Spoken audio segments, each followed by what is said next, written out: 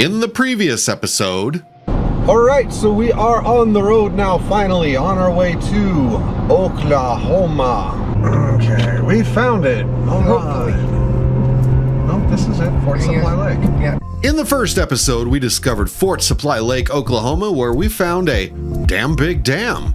We drove through Oklahoma City, just passing through, and found Chickasaw National Recreation Area, where we found one of the most beautiful campsites we've ever seen in our lives. Just look at this. Caught a few fish. There we go. It's not bad. And did a little exploring. Finally getting out, and we are exploring this place. So let's pick up where we left off in the last episode. Thanks for watching Journeys by Jay. And it looks like we have come full circle, because there we are. Whew, okay. Now it's time to check the map and see where we're going next. I think we're gonna go up to those freshwater springs. Okay. And that's another hike, so. That air conditioner feels good. Broke a little sweat, man. Ugh. Fat boy gotta lose some weight. Oh, we're finding waterfalls all over the place here. Look at this nice little thing. Look at how clean this water is.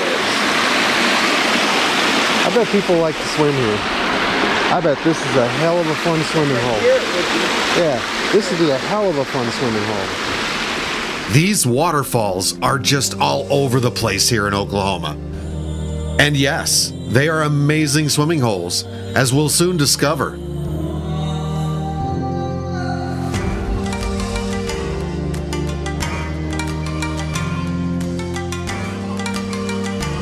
Yeah, so these aren't exactly the biggest waterfalls you've ever seen in your life, but each one of them has so much tranquility packed into each one that you just can't help but absorb it all in and just be left feeling calm.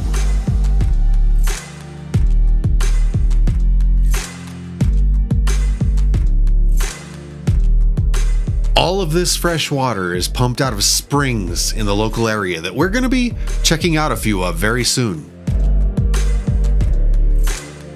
Seems to be a little debate about where this little place, it's a set of falls called Little Niagara here.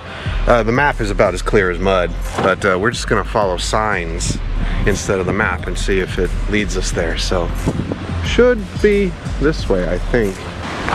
Oh, there's more over here. Little Niagara. It's a nice little swimming hole, man. Okay, it's at this point where I start to realize that maybe Oklahoma is kind of keeping a few secrets from the rest of the world. And Epler Falls up there. It's like a nice little area. How's the water? Yeah? This place is spectacular. What a great find.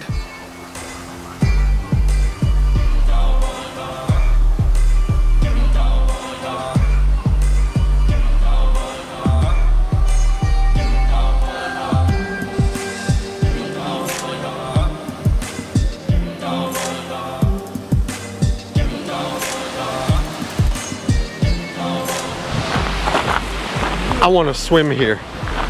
That looks so much freaking fun. Yep, a favorite summer swimming hole. Probably since like the dawn of time. Yep, look at that. I'm telling you, that looks like a blast, but we just came unprepared. But we'll be back. We'll be back here someday, and we will swim in that swimming hole. All right, we found it. We're going up to Buffalo Springs, which is a freshwater. What was the name of the other one? I can't remember. I don't either. I guess we'll find out. Antelope Springs. There we go. Another trail, 2 in 1 day, guys. So 2 for 1 bonus. Okay, so we are here. We're gonna be walking all the way up here. Gotta remember to take that left turn at Albuquerque and come up to Antelope Springs. And up around to Buffalo Springs, probably cut back right there, unless we see something out here that just absolutely looks wonderful, and then we'll start rolling our way back. But yeah, thank you Federal Park Service for finally putting up a map that makes sense. It's time to discover where all this water is coming from. And I got so excited because this pond over here to the right was supposed to be just full of box turtles. But I didn't see any box turtles. On to Antelope Springs. Let's check it out. There it is, just coming right out the ground. Water from the ground is just about as clean as you can get. I was tempted to take a drink, but all that green stuff kind of dissuaded. And moving on up the trail, we crossed this beautiful stone bridge, which really kind of details the kind of care that the National Park Service puts into its parks. Eventually, we discover Buffalo Springs, one of the more interesting springs I've ever seen. That's crazy, you can just see it bubbling up to the surface, all this water. This spring literally produces tens of thousands of gallons of water every day. And with the added architecture, it is probably one of the most beautiful springs I've ever seen in my life. Good job, Park Service. It's time to head back now. To be honest, the spring heads were a little underwhelming, but that's okay, it's still neat. All that fresh water flowing down there by them falls we were just talking about all comes from these springs. So it's pumping out a lot of water every day. But no, the falls, and especially that swimming hole. Oh my gosh, I'm still going on about that swimming hole. I gotta hit it someday. Someone help me out. What in tarnation is that? We were kind of expecting aliens to pop out. We did it! We did it! Hooray! You know, 3 miles of hiking's all right and all, but I think now it's time to go into Sulphur and check out the local eats, because we're a little hungry. Yes, we are. So let's get some food. It's quasi-local food. We don't have these in Colorado. Brahms, dude. Brahms. My God. Oh, chicken strips. Well, don't make fun of me too hard. Brahms, dude. We don't have those in Colorado. And that was pretty darn good food, man. It was cheap. Holy crap. Both of us ate like big food for like 15 bucks. I know, it wasn't a local eatery. We kind of went driving through the local eatery area and didn't see anything that really stood out. So we just dealt with what we had, and I'm not complaining. Upon return to the site, I had another surprise. And of course, as luck would have it, I'm out there fishing again, trying to catch some crappie with a crappie rig, and I got catfish. So dadgummit, wouldn't you know it? Caught a catfish. Look, this is what I caught him on. I don't care. Catfish is just as delicious as crappie to me. So once again, I am setting out to find some of those aquatic critters. Fish on here. I have no idea what it is yet. It's a crappie. No? What are you? Looks like some kind of striped bass or something. Thank you. Okay. Well, at least I'm catching fish. Oh, I barely got him too. I have no idea what that is. After some quick research, anyway. I was right. Go on back. That is a striped bass. Get your big brother. Oh, but alas, the big brother did not show up that night, or any night thereafter. So we move on. And completely pooped out from all the day's activities, we settle in, build a campfire, and get ready to call it a night. Bring an end to the busiest day we've had so far on this trip. Tonight's one of those nights where you just kind of want to settle into a camp chair and look up at the stars. And gradually get tired and drift off into dreamland. Cheers. Good morning. Tuesday, April 27th. This will be the start of day 4 of our adventure. And not much really on the itinerary for today. Today is going to be just kind of a chill out day. Might try to get some more fish. We might go for a walk around these woods later. We'll see. Another thing that's kind of on the docket for today is they say there's a 50% chance for severe thunderstorms today. That could keep us in too. So we'll just kind of see. Tuesday's breakfast is steak and eggs, basically. Took the leftover kebabs from night one, scrambled up some eggs in it, and ooh la la. Yeah, I'm starting to get tired, so I'm going to more traditional methods of fishing. Well, folks, I gave up on the artificial lures. Now, got me a bucket of live bait here, and I'm actually getting some action. I just caught another crappie. So I didn't do this. I'm gonna do this one the same way I did the last one. I'm gonna hook him through his tail here so he tries to swim away. Oh, I know that hurts. And I'm just fishing it off a float. I just got one. Where is he at? There he is. What do we got? Come on over here, buddy. It's a crappie. I don't know if he's big enough. Well, maybe.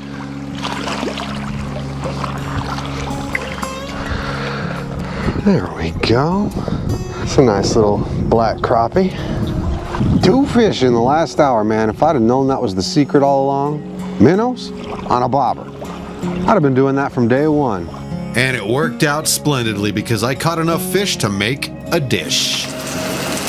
All right, it's time to cook up the catch for the past couple days. This is the catfish, cooking it up light and fluffy. And we're gonna have that fresh out of the lake catfish experience here in just a few minutes. Now the crappie's cooking. Catfish is ready. Let me cool down for a sec. I want to sample some of the fresh lake fishes. Check this out. Fresh fried fish.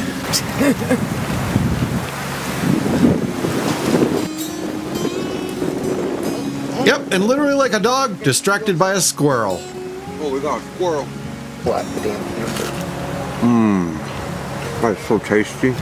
Southern fried catfish.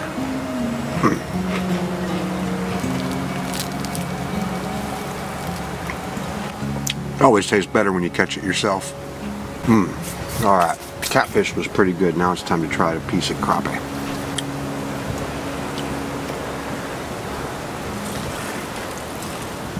Ooh, sure, it's swimming hot. Might want to wait a little bit on this. Okay. Oh, these taste so much better. So you're not living unless you actually go off the beaten path, right? And that's exactly what we did here. Explored some forest area around the campsite that was quite spooky. No trails whatsoever. And we made a few astonishing discoveries along the way. You may want to watch where we step. I have no idea what kind of snake this is. Hey, poke it with a stick. I'm not gonna poke it. So even after doing research, I still don't know what kind of snake this is. So Oklahoma helped me out. But we saw these beautiful flowers with butterflies all over them, and that was calming. However, we're not stupid, and wandering around an unmarked forest is just a recipe for disaster. We didn't want to end up a headline, so we just headed back to our campsite that it seems many others have taken notice of. I just think it's pretty freaking cool how many people have come driving or walking around this corner here. They see our camper and they're like, what is that? That is so cool. Well, guys, we may be bugging out a day early on this trip. Starting tonight, it's supposed to get all stormy, and then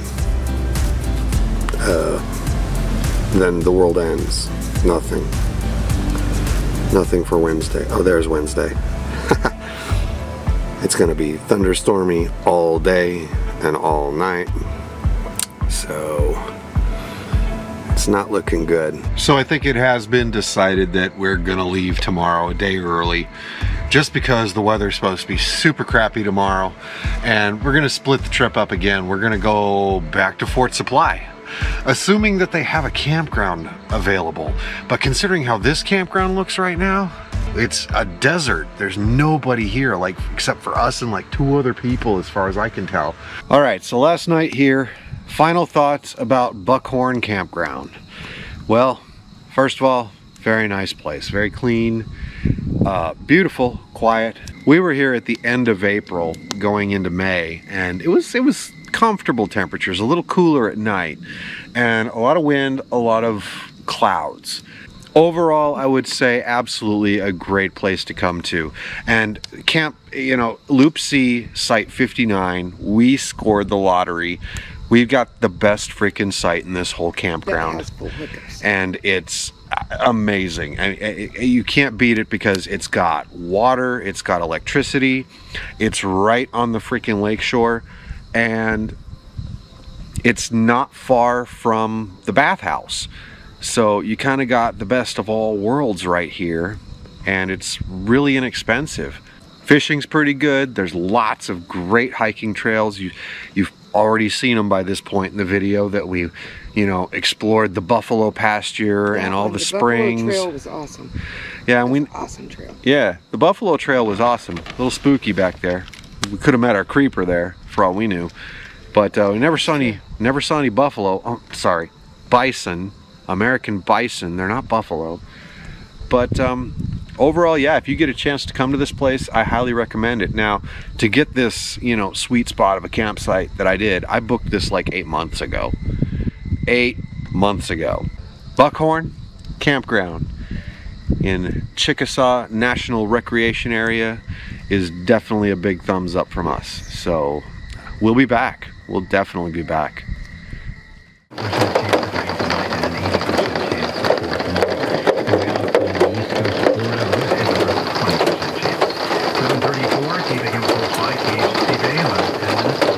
Weathermen don't lie in Oklahoma. It's a bit of a soggy mess out here. So we are in the process of packing up and breaking down. And we're gonna get out of here and start making our way back to Fort Supply. But we're gonna hit some place along the way that I've really been looking forward to on this trip. And that's gonna be a surprise, so stick around. All right, I just got my last shower in before hitting the road. Waiting on the wife. And it looks pretty dark, don't it? It is 9:15 in the morning, but man, it's ugly out here. And so we hit the road again, heading north, getting out of this rain, because the further north we go, the less rainy it gets. And thankfully, by the time we reach the destination I'm heading to right now, it's cleared up quite a bit. I see the Whataburger. Going into Whataburger. I know, some of you are like, whatever, Whataburger. Dude, we ain't had Whataburger since 2007. And we missed it because we lived in Texas. And you don't have Whataburgers in Colorado. All right, time to see if this is as good as I remember.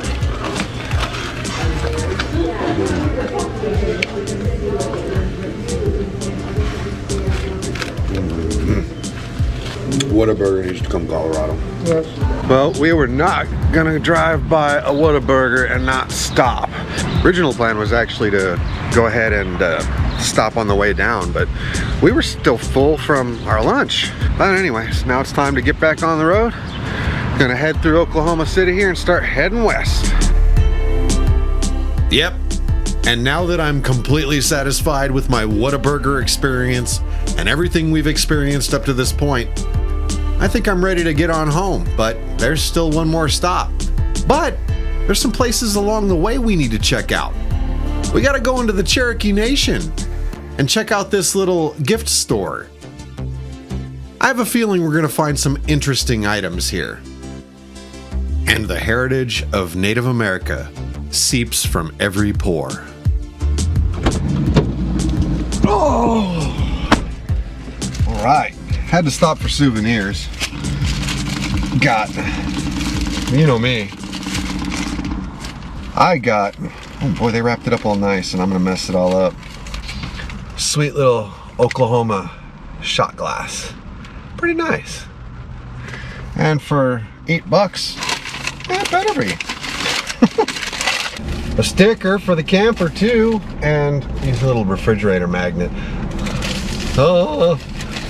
You know, I don't know why we keep going with the buffalo theme, because we didn't see any over Oklahoma and we have not seen a single buffalo. We did on our way in. Bison. We saw some. Oh yeah, that's right. We did see them when we were first arriving. You know, when we didn't have a camera available. That's awesome. And just a few more miles north, we finally arrive once again back at Fort Supply Lake. for one more night of peace and tranquility before we make our journey home. And we're back.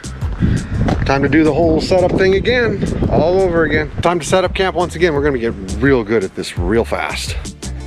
Where I was a little bit intimidated about the setup process of this whole thing at first, at this point, we've got it down to a science. Just a simple setup for anybody, even grandma could do it, guys. So now we settle in to begin recovery. It's a burger kind of day, isn't it? Had Whataburger. Now we're gonna have one and even better burger. I'm stupid. So you can't get nothing like that at Whataburger. It's even better. Better than Whataburger. 2 burgers in one day. Well, I didn't have burgers. This is. Well, I had 2 burgers in one day.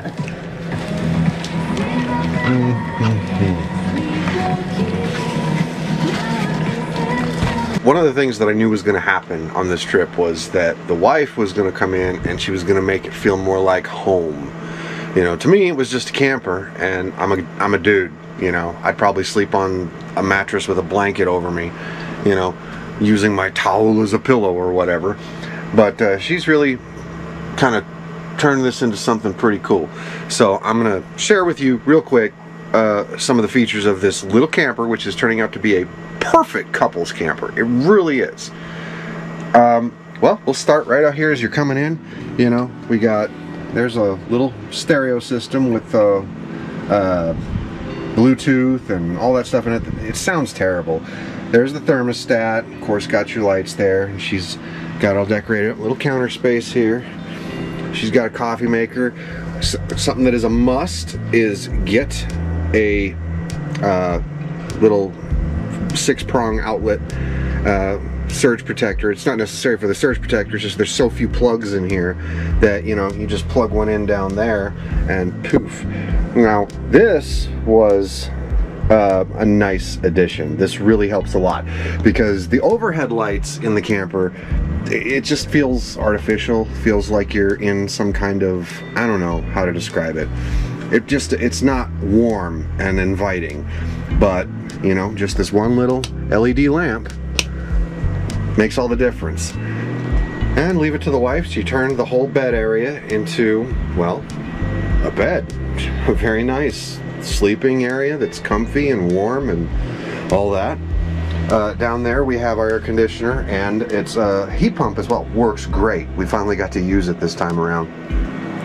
A couple dirty dishes up in there, but you know, got this little kind of kitchen space where, you know, you've got your water, and there's a little stove under there that we have not used yet.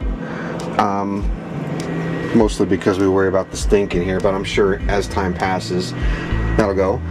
A surprisingly large refrigerator. I was actually impressed. I mean, it's tiny, don't get me wrong, but once we started putting stuff in it, we were like, huh, this actually holds more than we thought. Here's a little feature that we'll probably never use, is a microwave. In fact, as you can see, we're storing towels in there right now. And, you know, here's the dining area.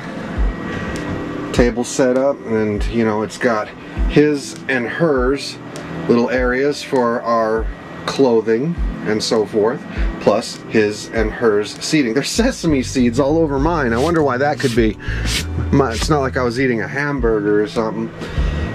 But, you know, nice windows and so forth. Good fan, big window space. I don't know, man. Like a couple months ago, I was already talking about, yeah, I think I need a bigger RV. No, I don't. No, not for a while. You know, if we start doing this more often, like more full-time, well, not even full-time, but we'll say part-time RVing, semi-retired, kind of doing it a lot, yeah, maybe then. It'd be nice to have a bathroom, you know, but, you know, I'm still young enough that I can walk. Bathroom's right there, so whatever, guys. This is home while we're on the road, and it's awesome. Want to keep it awesome? Pro tip, get yourself a water pressure regulator, a surge protector for your RV, and just to keep the water clean, get yourself a water purifier as well, and you're gonna have a great time. So freaking barbecued, and Yeah, we'll check out a little bit tomorrow. I don't know what else there is. Is there anything else in the area to see? Let's see. My whole face is gonna be one big tumor. Is this too much? Feels good though. Let's see. What is there to Where's see? the paper towels? Fort Supply Historic Site, Fort Supply Lake, Fort Supply Reservoir. That's what we got. Oh, okay. Well, so we'll go to Fort Supply Historic Let's see, best Site. things to do in Fort Supply. And so we end the day with a plan for the next. We'll see you then.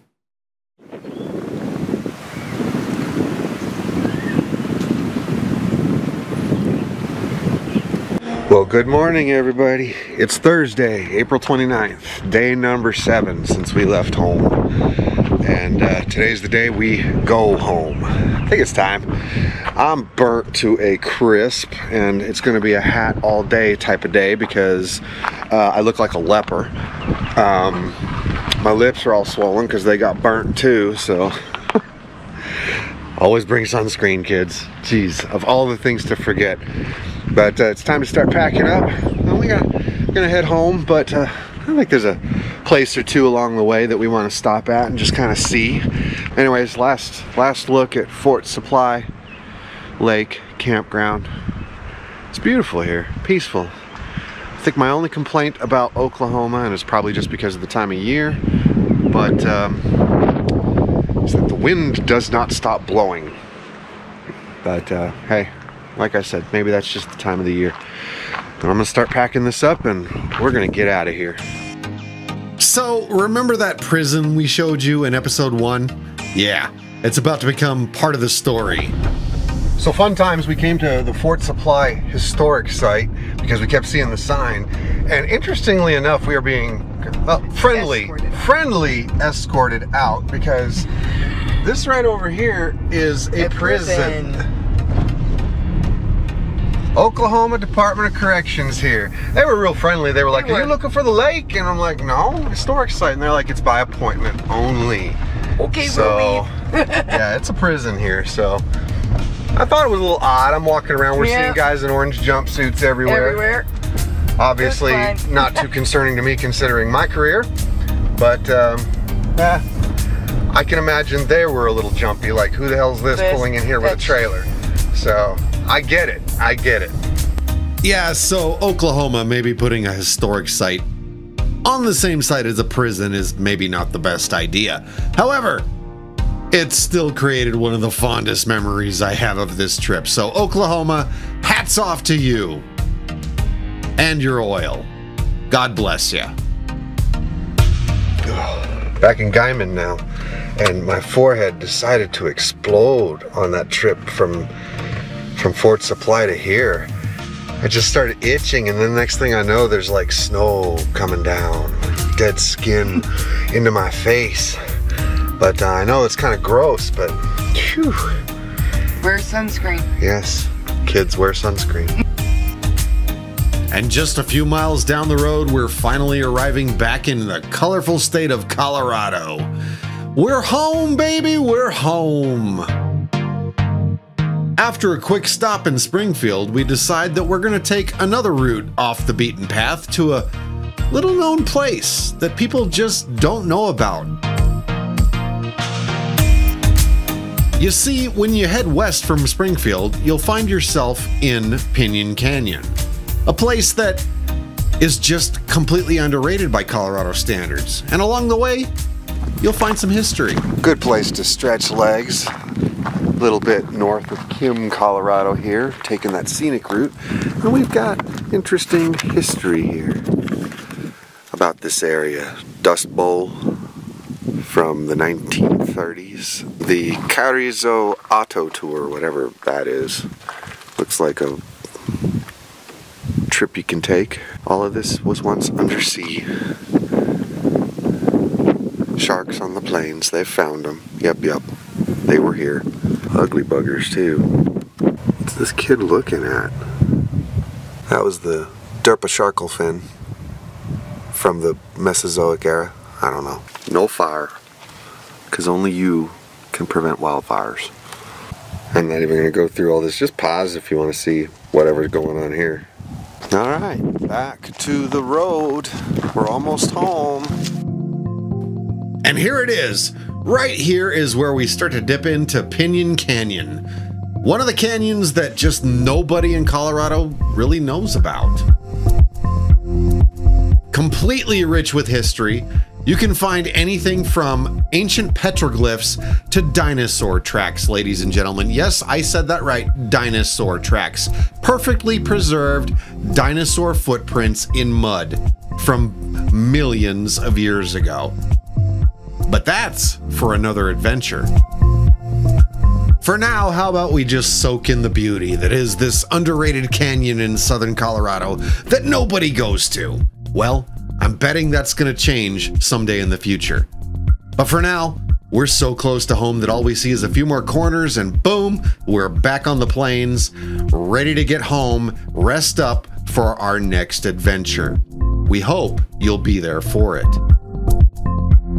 So hit subscribe, hit like, and share with anybody you think might be interested. Oh, and don't forget to hit that notification bell so you can get all of our content as it comes out.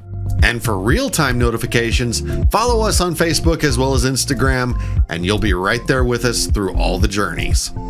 Until the next time, cheers, guys, and I hope to find you somewhere out there on the road.